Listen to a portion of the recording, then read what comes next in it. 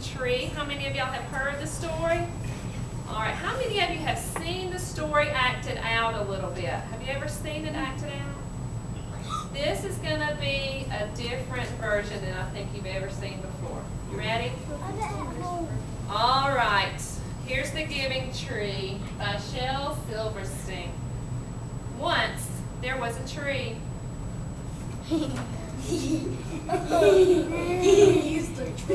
And he loved a little boy, and every day the boy would come.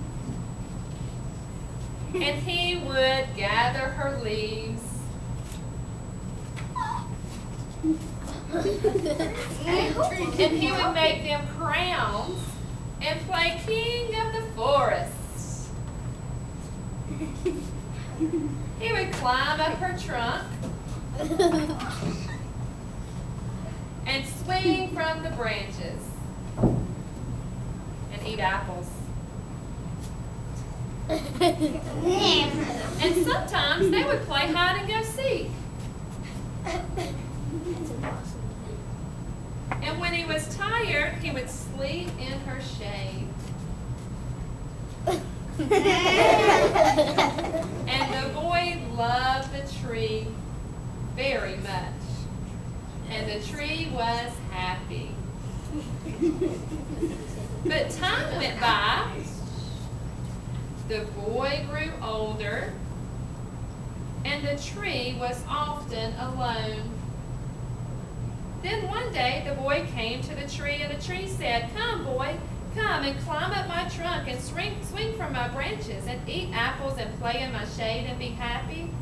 "I'm too big to climb and play," said the boy. "I want to buy things. I want to have fun. I want some money. Can you give me money?" "I'm sorry," said the tree, "but I have no money. I only have leaves and apples. But take my apples, boy, and sell them in the city. Then you will have money and you will be happy." So the boy climbed the tree and gathered the apples and carried them away. This made the tree happy.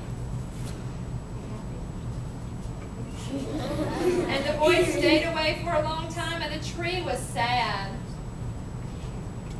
And then one day the boy came back, and the tree shook with joy, and he said, "Come, boy, come climb my trunk, swing from my branches and be happy." "I'm too busy to climb trees," said the boy. "I want a house to keep me warm. I want a wife and I want children, and so I need a house. Can you give me a house?" "I have no house," said the tree. "The forest is my house. Can you cut off you can cut off my branches and build a house. Then you will be happy." So the boy cut off the branches, carried them away, and built his house. And the tree was happy. But the boy stayed away for a long time, and when he came back, the tree was so happy he could hardly speak. "Come, boy," he whispered, "come and play." "I'm too old and sad to play," said the boy. "I want a boat that will take me far from here. Can you give me a boat?" "Cut down my trunk and make a boat," said the tree. "Then you can sail away and you can be happy."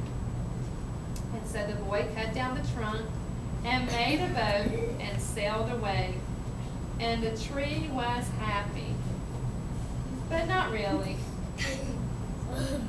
And after a long time, the boy came back again. "I am so sorry, boy," said the tree. "I have nothing left to give. My apples are gone." "My teeth are too weak for apples," said the boy. "My branches are gone," said the tree. "You cannot swing on them." "I'm too old to swing on the branches," said the boy. "My trunk is gone," said the tree. "You cannot climb." "I'm too tired to climb," said the boy. "I'm so sorry," sighed the tree. "I wish I could give you something, but I have nothing left. I'm just an old stump. I am sorry." "I don't need very much now," said the boy. "Just a quiet place to sit and rest. I'm very tired."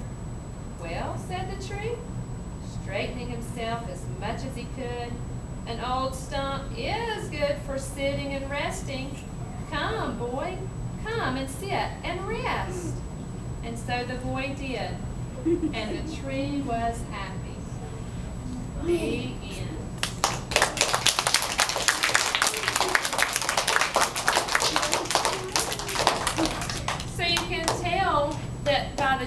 giving everything that he had. He made himself happy by giving shade. He gave branches for the house.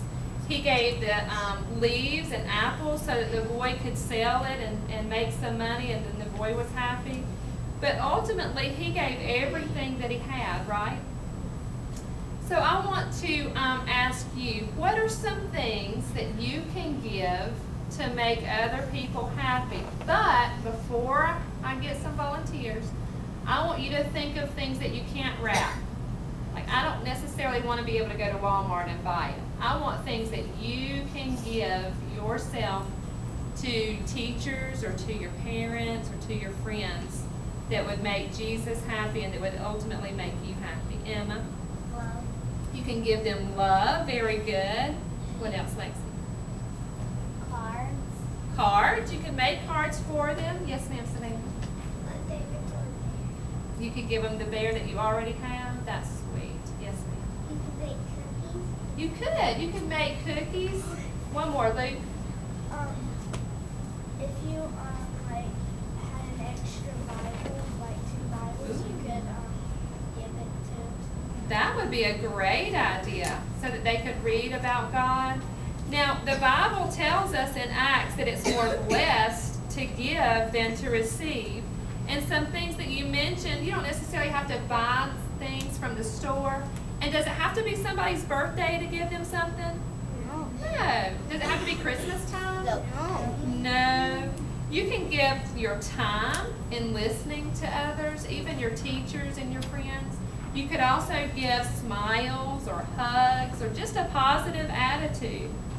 So we're going to close in prayer, and then you'll see a video of a song that means a lot to me, and it reminds me of how I can give, and maybe it'll give you some ideas of how you can give as well. So bow your heads.